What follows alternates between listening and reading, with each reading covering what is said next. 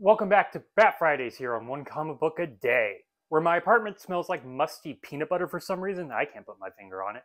Today we are covering Detective Comics number 42, The Case of the Prophetic Portraits, a constant issue of Batman.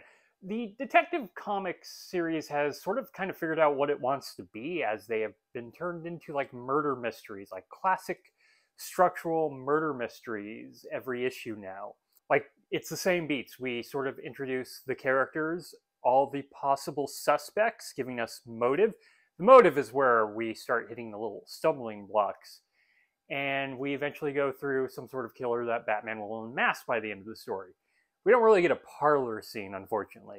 Just don't have the time. That's constantly the big problem about these stories. If they're just going to be 14-page solo stories. So Bruce has been invited to a party at Wiley's mansion. Mr. Wiley is this big, rich sort of devotee to the arts. He donates a lot of money to make poor artists rich and famous so he can make money off of them. He has this new artist who's sort of a thing, and he plans to make him rich by making him do portrait paintings, which Wiley admits is not his particular favorite of this artist. He likes his outdoor scenes. But this is a quick way to get him famous and rich. So Wiley paints a bunch of people. We do actually meet a bunch of potential suspects in that scene, but a lot of them don't come up really again. They're mentioned, but they don't really show up again.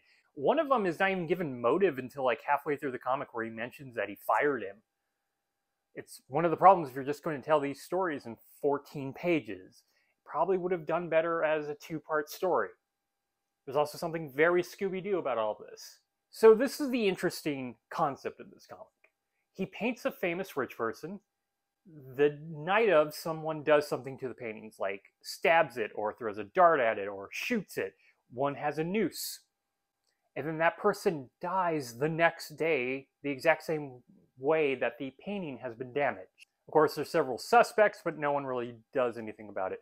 One guy seems pretty much brave enough to just go out in the ocean to be left alone by his killer, because he doesn't believe the cops can help him at all. Batman takes Robin to go watch him on the yacht, because once again, Batman's too busy doing something else. And this time it's sort of said that he's out trying to solve the crime, but he doesn't accomplish anything. Robin does actually do well enough to stop the killer, and I'm actually really into this killer design. Yeah, it's very Scooby-Doo. It's like this green hands and green skeleton mask, well, skeleton face, with a beret and sort of like a painting smock sometimes.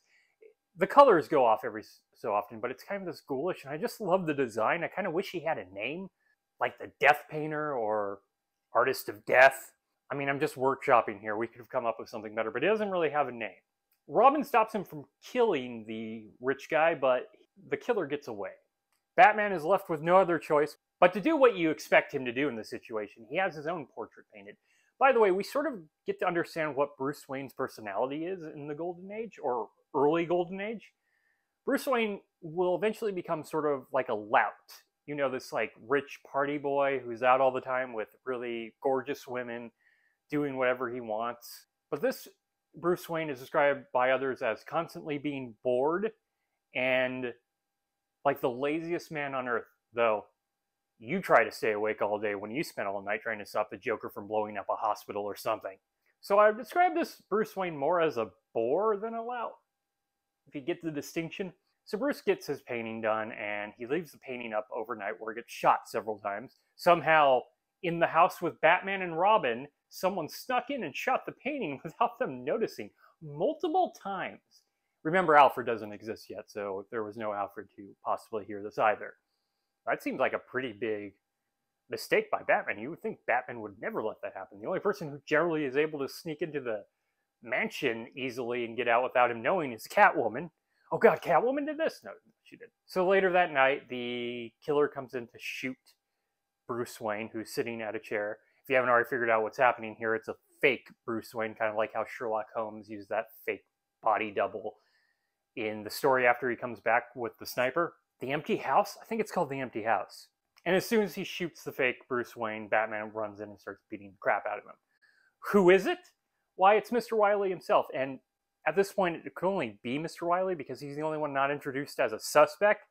But also, it's told to us in the middle when they go to the police that he survived an attack, which we don't see, and also, he's the only person to survive without the help of Batman and Robin. It only makes sense that he ends up being the killer.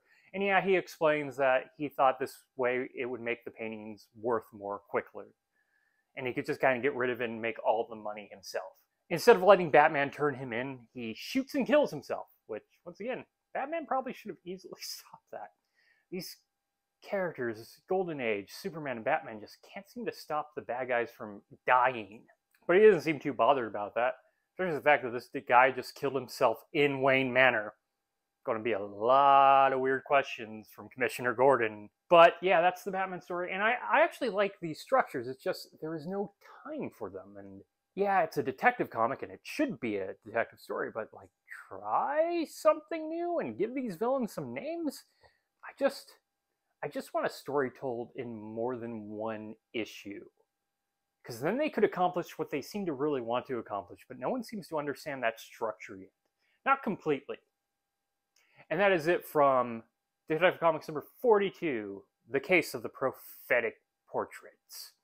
How do I keep almost screwing up that title?